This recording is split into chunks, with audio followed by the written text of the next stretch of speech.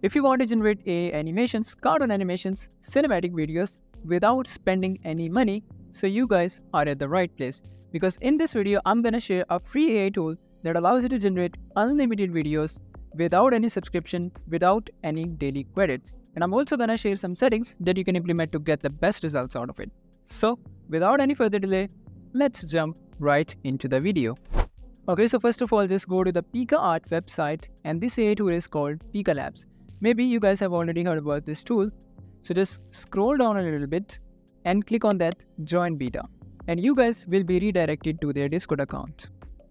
Okay, so once you have joined their Discord account, on the left side, you can see we have multiple channels. So you can select any of them. Let's say I'm gonna select this one. This AI tool offers you two features: text to video and image to video. So first of all, we're gonna test text to video. So just type / and click on that create prompt. So let's say I'm gonna give it a prompt: a cute teddy bear dancing in Amsterdam. Okay, so it doesn't take much time to generate the video, and this is our video output. And you can see the teddy bear is dancing in the video. So if you don't satisfy with the results, you can always click on that regenerate button because we don't have any limitations here. Okay, so this one is the second video that is generated, and you can see a very smooth transition in it. And this one is the third video. This one is also looking good video, not bad actually. And this one is the last video that is generated. Now moving towards the image to video, again type / and click on that more button, and you can see we have an option to upload our image. So click on that and now upload the image that you want to generate. Okay, so I have selected this image because I want to generate a cartoon animation. So you have to enter a prompt because we can't leave the prompt area blank as we did in Runway ML. Okay, so I gave it a prompt: a surprise cartoon with moving hairs, highly detailed, and you can see I have entered some values at the end of the prompt.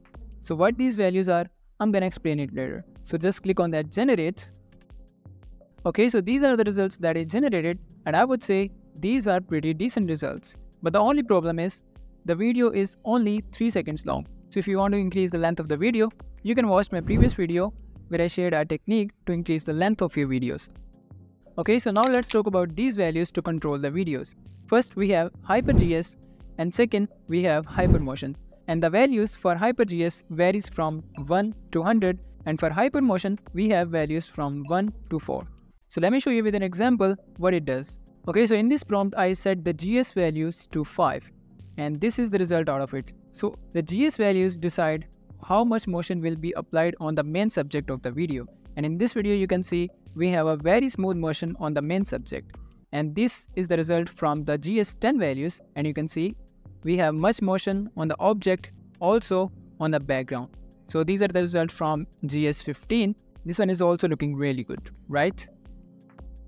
And these are the results from GS value 20, and you can see there is a lot of movement on the background and on the main subject. And these are the results from GS value 25, and you can see there are a lot of things happening on the main subject of the video. Okay, so now you understand that GS value decides how much motion will be applied on the main subject of the video. And if we talk about the motion, we have 4 values for motion: motion 1, 2, 3, and 4.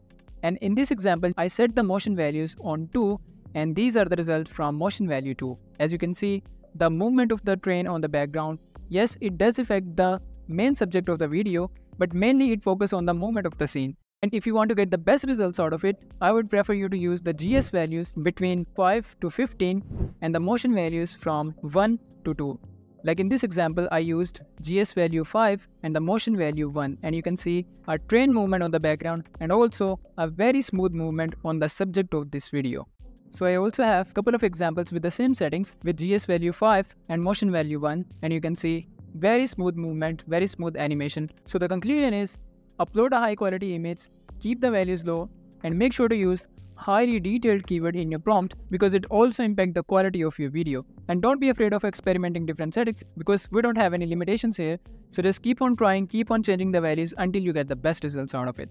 So that's it from this video. And if you guys are in a space of AI, make sure to subscribe planetai, and I'll see you in the next one.